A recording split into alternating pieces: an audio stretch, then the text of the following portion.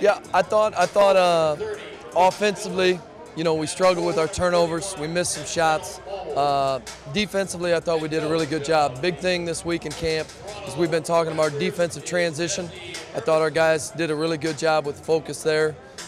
In our shell, you know, we're really trying to help one another. I thought defensively we did a good job. We missed too many free throws, you know, and we turned it over too much early.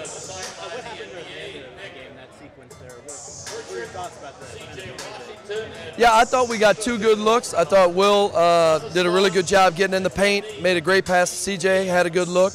I thought Will on the next possession got in the lane, dropped it off to Joel, and Joel had a good look, you know, and that's the way the game goes, and they just finished it out. But I thought we made the right plays down the stretch. What do you think of Will's performance in general? Yeah, I think you know, this summer, him and CJ, we're putting them in a position where they got to handle the ball more, make more decisions, run the offense, and I think both those guys did a good job. Was there anybody that you were impressed by, or anybody that kind of caught your eye today? Yeah, I mean, I think all of our guys showed flashes. You know, I think you know, Thomas did a good job there in the third quarter, kind of got going. You know, CJ got to the free throw line. I mean, you know, he's going to make most of those free throws. He didn't shoot them well today. And I thought Will did a really good job early guarding Hardaway.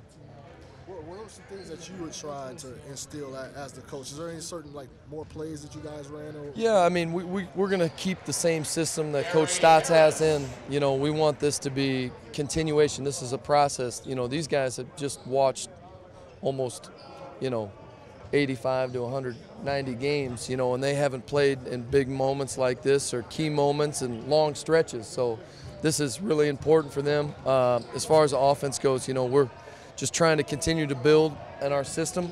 And defensively, the last 4 days of practice, that's where our focus has been. And I think we did a good job of that here today. You just go in transition, but was it forcing turnovers too? It seemed like your guards were pretty active hands. Yeah, I mean, I think you know, summer league, the ball pressure is always better. You know, when you're playing 4 games and, you know, 7 nights during the season, and, you know, the defensive pressure starts to back up. But in summer league, if you watch all these games, the pressure is good. I thought our guys did a great job of picking up and instilling some more pressure and putting them in tough situations. So yeah, I was pleased with our defense from our guards.